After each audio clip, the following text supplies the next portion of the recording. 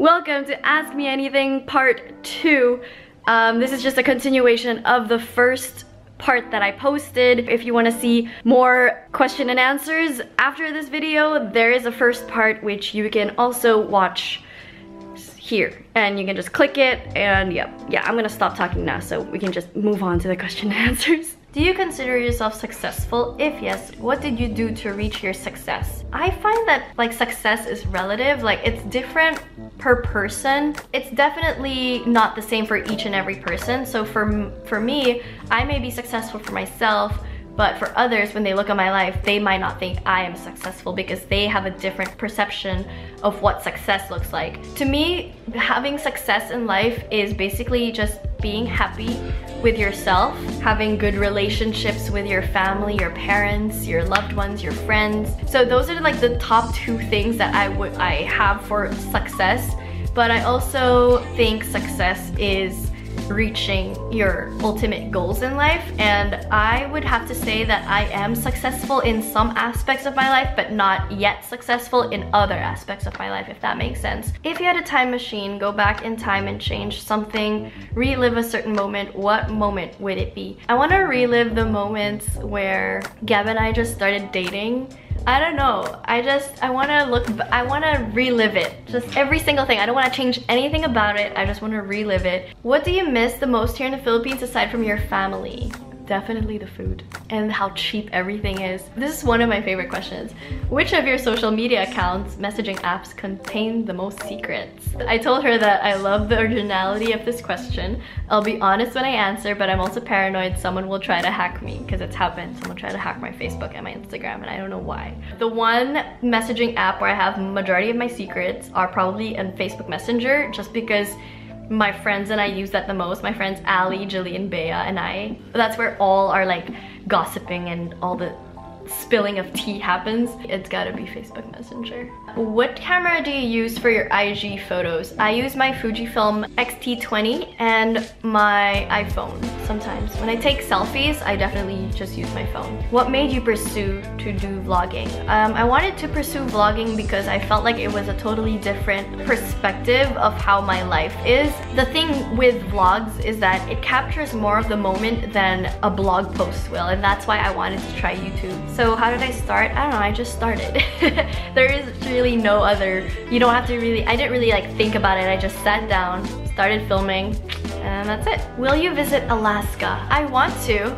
I just don't know when. How do you find inspiration when in a creative block, in vlogging or art or in anything you do? If I have like a creative block, what I do is I look at online content that just inspires me to create. Usually what does the trick is if I'm on YouTube and I know that I need to create some kind of YouTube content and I don't know what to do, I watch a bunch of random YouTubers until inspiration strikes me. Or I just like go through my Instagram. I follow a lot of creative people, so sometimes just seeing their content kind of rubs off on me and I'm like, yeah, I want to be doing something too, so I just push myself to do something creative. How is freelance work life like right now for you in New York? By the way, I always look forward to your posts now that you're miles away from Manila. Hi Steffi! My freelance life and work is pretty much the same as how it was in Manila, except I guess now it's just a little bit slower because I'm new in New York, so it's not like people know who I am or brands know that I'm here. I do get proposals here and there, some of them good, some of them not worth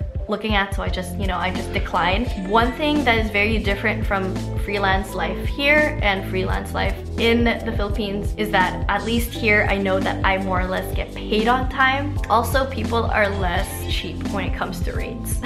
What do you usually cook at home? Really curious about the recipes you make. Nowadays, we've been making the same food because we don't know what else to cook. Gab and I get really boring with food nowadays just because we want things to be really quick and whatever. So I usually make either chicken teriyaki or teriyaki beef or Korean barbecue or my Korean noodles. We're really boring with food. How's your living in New York so far? So far it's been really great. I love it here. I have no complaints. What's the worst thing about living in New York so far? The worst thing? This is not New York specific, just East Coast specific. It's very cold at the moment. I don't like it. I don't mind cold, but this is like next level cold. We hit negatives daily, and it sucks. I don't really enjoy it. But in New York specific, I have nothing to complain about except maybe some things are very expensive. Do you miss going to blogger events here in the Philippines? Not really. Even when I was in the Philippines and going to events, like, I was very choosy with the events that I did go to, and majority of the time I would go to events because I would go with my friends. So mostly I just miss being able to go to events with my friends, but not necessarily events in the Philippines, if that makes sense. If you could have chosen to live in any other place aside from New York or Paris, where would you be right now? I would be in London, most likely. Did you change your last name to De Leon? In our marriage registration, it is Camie Juan De Leon, but I am still gonna go with the name that you guys know of me, which is Camie Juan. I just want to know how you organize your time or life. My life is a mess. I badly need advice. I'm like the wrong person to ask. I'm not very good at managing my time. I like to procrastinate a lot. Like sometimes I'll wake up at like 9 but won't leave bed till 12. And then I do my daily chores, like either doing the laundry, cleaning some dishes, or cooking some food, or doing the groceries. If I don't have to do any of that, I try to get some work done on my laptop, and then I work from like while the sun is up, and then once the sun starts to go down, then I get into my chores. I try to prioritize what I have to absolutely do that day, and then I focus on that. What was one of your most defining moments in life? That is such a big question. I guess I would have to say was leaving the Philippines and moving here, because to me that really felt like, okay, this is it. You're an adult now. Time to really grow up and be responsible, not just for yourself, but also for somebody else, like, you know, because now Gab and I are married, we're like, you're not just responsible for yourself, but you're also kind of responsible for another person. Definitely, yeah, be leaving home, the comforts of home, and being put in a totally different city where you barely know any people and just trying to survive from there. It's a pretty defining moment because I've learned a lot about myself since then. It has also helped kind of solidify what I want in life and kind of reassured me that I am in the right path in my life at this time of my life. What's the most exciting part of married life so far? Well, Gab and I have been together for like 6 years, and we did get married on our 6th year. So it does feel like Gab and I know each other so much, but we're still continually learning more about each other. And I think the most exciting part about getting married to Gab is reaching this whole other level of kind of love for each other that I never knew or never thought even existed, because I already thought that we reached our peak. Now that we're married, it's like a totally different world up here. It's like a whole different level of love and understanding,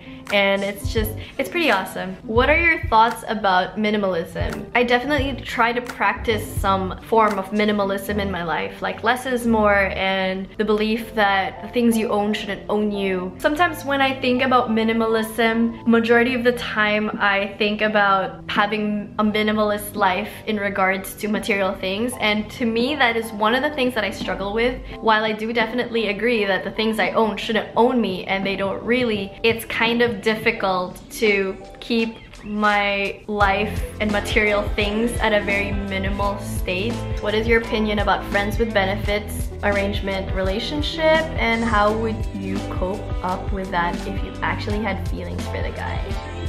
Okay, friends with benefits I think only really works if you really just see the guy as a friend.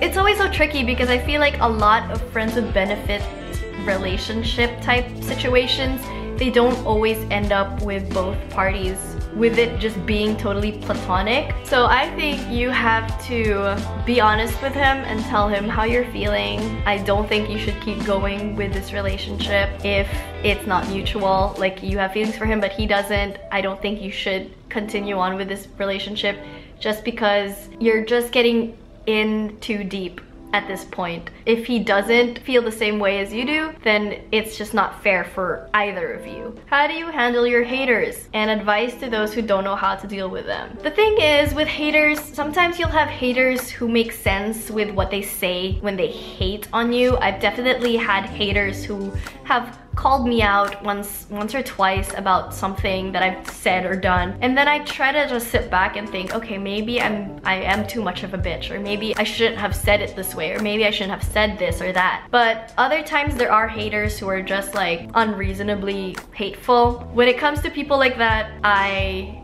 know that they probably have issues, and I just try to understand where they're coming from, or I just try to ignore the hate that they send my way, especially when they start to talk about my life, my decisions, how I handle my money. Just very trivial, not worth thinking about or being affected over. Then when I do get hate that more or less will make sense, and I try to understand also where they're coming from, and I try to understand what they're trying to tell me, try to take the criticisms and try to better myself. So there are two different kinds of hate messages. You just have to know which ones actually are trying to tell you something, or the ones that are just trying to nitpick and try to bring you down. And then those kind of messages, you just try to ignore that. If you could give your younger self one piece of advice, what would that be? You are not a scene emo girl, and it is not a cute look. Also, you will eventually learn to love your flaws. Don't be so hard on yourself.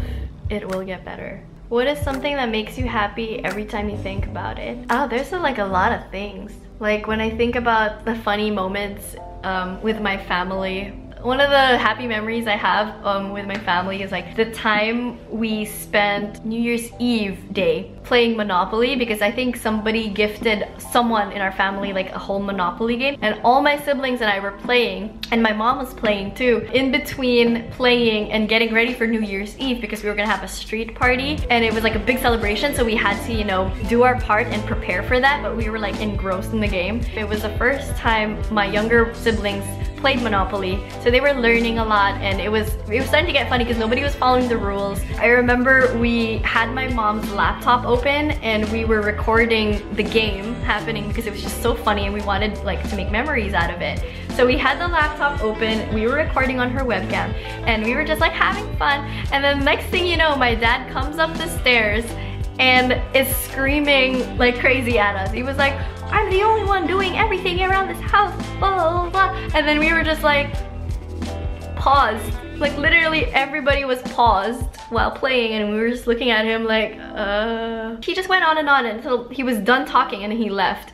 And then we were like, we looked at the webcam because we were like, oh my god, we just got that on camera. And then we all burst out laughing. It was funny. I don't know where that clip is now, if my mom even still has it, but it was a really funny time, and it was one of the best memories because that Monopoly game, you guys, lasted from New Year's Eve until the next day. That's how long that game lasted. It never ended because my siblings and I, like when some of us would run out of money, we would like borrow from the bank, or sometimes we would borrow from another sibling, and we're like, can I loan like $10 from you because I need to pay him? And sometimes we would like make all these side deals. I remember my brother wanted to get all the train stops, and so he made a deal with me to trade his property for my train, and I was just like, yeah, okay, sure. And it was a never ending because we made our own rules, and it was basically Monopoly but like Juan version. It was just hilarious. It was one of the best memories ever. Just wanted to ask if what one makes as a freelancer content creator is enough to survive in New York. I would say no. A lot of freelancers here still have a side job where they work somewhere that actually pays them minimum wage. And the only reason I'm able to do my freelancing now is because Gab is able to work a job, an actual job. So both our incomes help us survive here. But if it was just me, I definitely would need another job aside from my freelance work. I've never heard you speak Filipino. Can you say a few lines from Panatang Makabayan? Yes, I can. But unfortunately, I don't memorize it anymore because the last time I've recited Panatang Makabayan was like maybe in grade school. I'm ashamed, but that's just, I'm gonna be real. I don't memorize it anymore. And you have to have your right hand up because it's an oath. Panatang Makabayan, iniibig ko ang Pilipinas. Ito ang aking lupang sinilangan.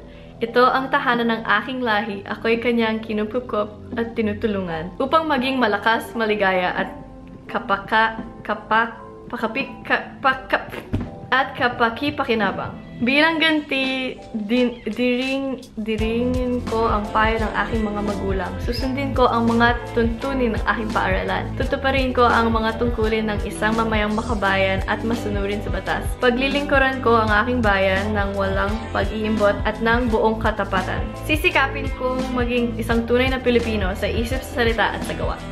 You guys, I know how to speak Filipino. It's just easier when it's in a natural setting, when it just comes out naturally, and I think it's like that for any kind of language. I speak Filipino with a lot of my friends. A lot of my real life friends can attest to that, especially like when I deliver jokes and whatever. I deliver a joke in Filipino and then I say charot and stuff.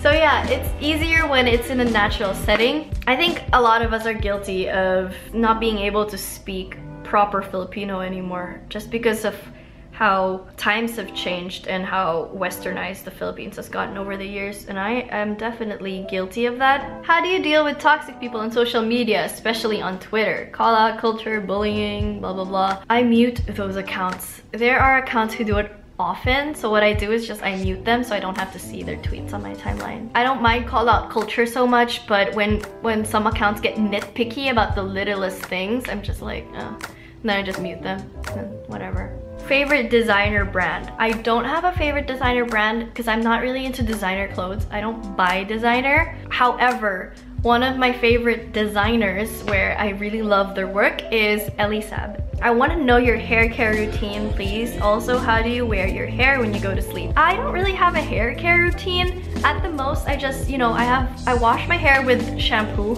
I use Dove at the moment. I also use Suave coconut conditioner. So that's it. Other than that, I don't really use other products at the moment. And when I go to sleep, I just sleep with my hair like this. I don't really tie it or whatever. So yeah, that's about it. Thank you guys for sending in your questions. I had a lot of fun answering them, even though there were a lot, and I don't know how long this video is going to take. I'm pretty sure it's gonna take a while for me to edit because there were so many questions and I need to trim down my answers because a lot of the time I tend to drone on and on and on when I'm talking. And then I forget that I'm just like, I'm too talkative sometimes. Thank you for sending in your questions. I hope you guys learned a thing or two. If you guys enjoyed this video, please leave a like. If you haven't already, please hit the subscribe button below. If you have any follow-up questions, leave them in the comments below. I will get back to you as soon as I can. So I'll see you guys in my next video. Bye!